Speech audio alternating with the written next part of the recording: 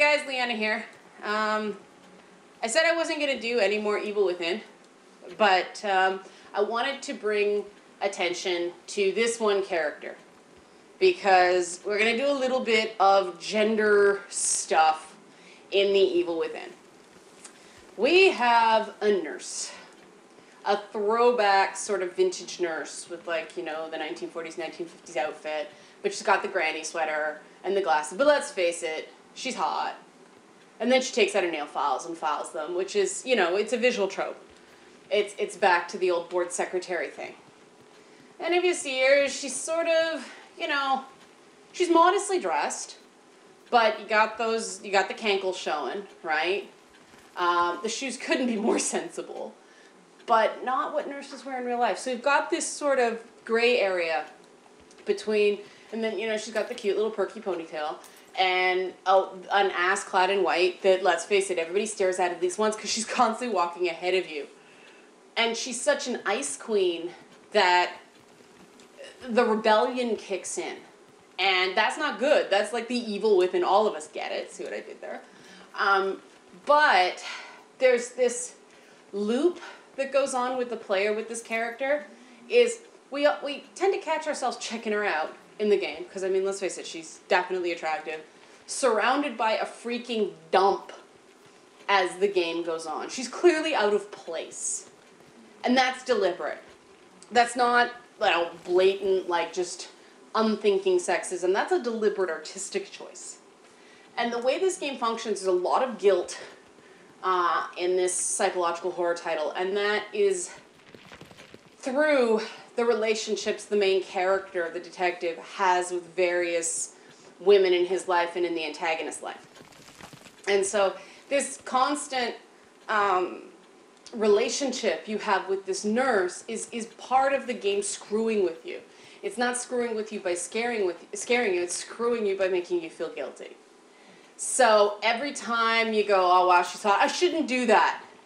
She's clearly not interested in me looking at her. But that's the point. That's what you're supposed to feel. And that happens a lot in games. It's what I call a passive mechanic.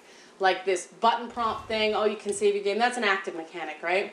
This thing that happens without any prompting, without any button mashing, without any specific controls.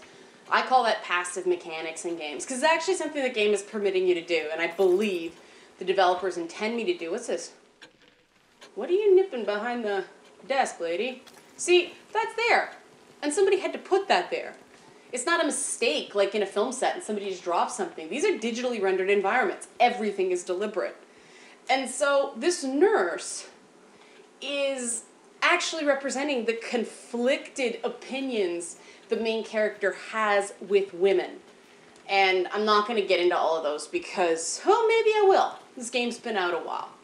So you got a guy. Oh, shadowed face.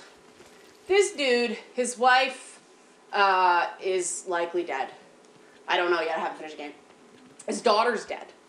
He's chasing a guy whose sister is dead.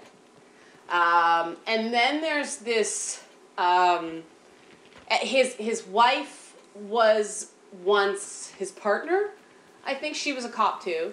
And now we have this nurse. So we have a main character who's very conflicted regarding women. There's another character named Kidman, who is the most competent freaking character in the whole game.